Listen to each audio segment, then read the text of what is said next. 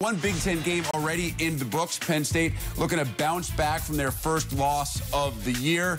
Taking on Oral Roberts, the team, not the man, but it was as if they were playing 5-on-1 in this one. Freshman Jamari Wheeler, the steal, stroll, and score. Wheeler had 14 and 7.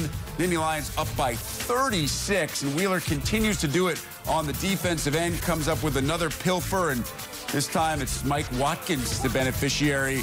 Penn State shoots 67% in the second half. Nittany Lions 6-1 on the year. They win at 86-48.